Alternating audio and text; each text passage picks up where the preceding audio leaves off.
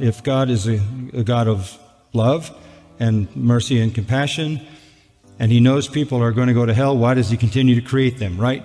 That is what's called basically that's the ultimate problem. That's the ultimate agnostic atheist problem. We say God is all-powerful and all-loving. If He's all-powerful, why doesn't He save everybody? And if He's all-loving, why would He send anyone to hell? The answer to that is simply this: God is who He is. And you can't invent Him, and you can't change Him, and you can't alter Him. You can either believe in Him or not believe in Him. You can't accommodate Him to your own thinking. And that means if you don't understand His perfect righteousness and perfect holiness, the problem's with you and not Him.